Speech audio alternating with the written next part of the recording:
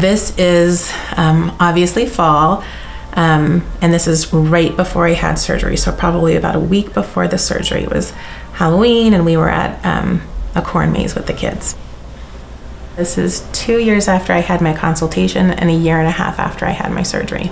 You kind of feel like you know it's changed and you see yourself in the mirror, but until you actually look at the before and after pictures, it's kind of crazy. The motivating factor for me to lose weight was absolutely my family. I knew I wanted to be around for them. I had bariatric surgery in November of 2022. I had really struggled with my weight ever since I was maybe 13 when I went through puberty.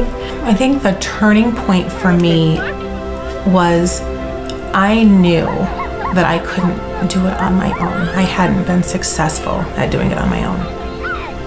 And again, I think I just knew that it was getting so out of control that if I didn't do something, it was going to shorten my life. I actually had my surgery at AdventHealth Parker, and I remember Dr. Long came in. He said, you know, I'm a Christian surgeon and I like to pray with my patients before surgery. I still just was nervous, and Dr. Long saying that he would pray with me was something that really put me at ease, and I thought the care was excellent.